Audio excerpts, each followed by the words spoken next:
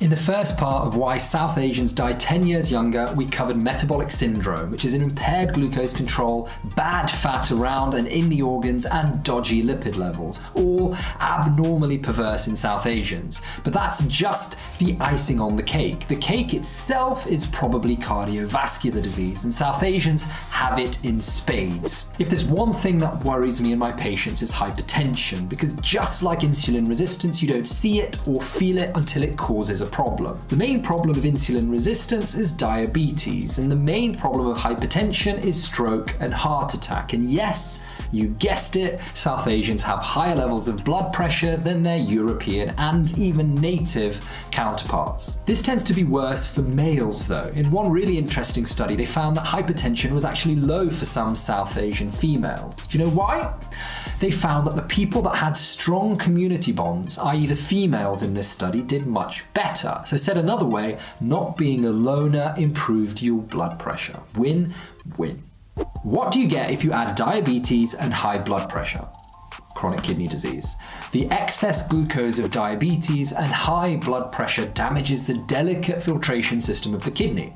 And not just that, for South Asians, once they get kidney disease, it gets worse more quickly than other ethnic groups, and it tends to be more severe for this reason, with an earlier requirement for things like dialysis and kidney transplantation. In the first part, we already talked a little bit about the toxic metabolic soup that occurs in South Asians that predisposes them to metabolic syndrome and insulin resistance, but that is just the half of it. When it comes to blood markers, South Asians have a very pro-inflammatory environment, including higher levels of things like CRP, leptin, interleukin-6 and TNF-alpha, and a highly pro-thrombotic or clot-forming environment with higher levels of things like homocysteine, plasminogen activator inhibitor 1, and the LP-little-a that I already mentioned. Both of these factors are key ingredients in atherosclerotic CVD, i.e. the risk of heart attacks and stroke massively increases. This topic is even too depressing for me to discuss. I'll just leave you with some facts that I think really do say it all. South Asians make up 25% of the world's population, but they make up 60% of the world's heart disease. South Asians have a fourfold increased risk of arterial vessel disease, which is the precursor for heart attacks and strokes, one of the highest risk factors of any patient group. When South Asians have a test to look into the vessels of the heart,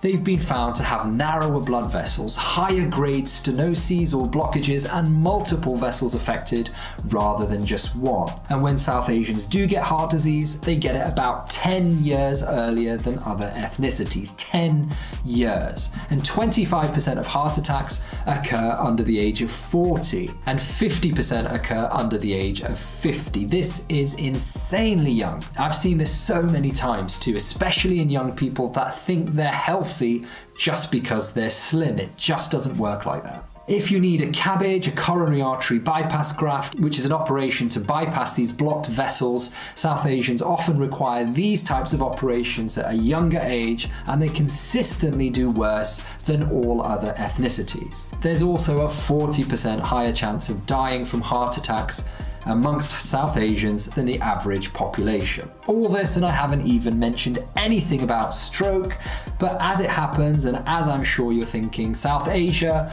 is thought to be the highest contributor to stroke mortality in the world. It accounts for more than 40% of global stroke deaths. Stroke happens in a younger population on average than in other ethnicities, and South Asians are much more likely to die from it. Every single thing I've mentioned above, the diabetes, the high blood pressure, the weight, the metabolic syndrome, the insulin resistance, the pro-inflammatory and pro-thrombotic state, all contribute to a devastating burden of heart disease and stroke in this population. And the worst part? There's just so much more. I haven't even touched on the lifestyle factors that contribute to risk. Things like diet, exercise, habits, behaviors. You may even be thinking, well, what about genetics? Am I predisposed to get these problems? I mean, the short answer is yes, but to a relatively small degree. From what I said in the last video, South Asians have genes that do account for a worse metabolic profile and a higher risk of heart disease and stroke. This is why your GP often asks about your family history and your ethnicity. In fact, the one bit of good news from this whole talk is that our genes are not a loaded gun, especially in this context.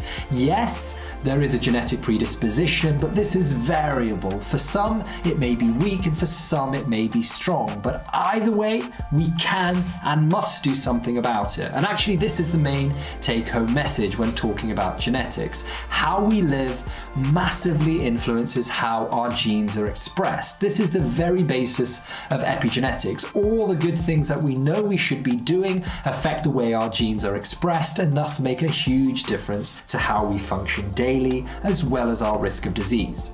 In an ideal world, the sensitive tool here would be to know your metabolic profile. What's your weight? What's your blood pressure? What are your bloods like? Including those advanced tests that I mentioned, things like insulin resistance and Lp(a), as well as other markers of cardiovascular inflammation. Your family history too, and let's quantify your cardiovascular risk. In some circumstances, even imaging such as coronary artery scan and a score of your disease is incredibly useful too. If you have some of this information and an engaged doctor, you can really understand your risk and aggressively target and personally manage it. The reality though is that most of us don't have this information to hand, and we don't even have ready access to a doctor that's interested in risk prediction and mitigation. So as a blunt tool, you need to optimize your habits and your health. Check out my video on 5 habits to live forever for a primer on this. This is the key, modifying what we can. You can't change your genes or ethnicity, but you can change what you do from dusk till dawn every day, and that's where the battle will be won or lost. Tune in next week to learn a little bit more about the behaviors that make a bad situation worse. Thanks for watching. Till next time, stay healthy.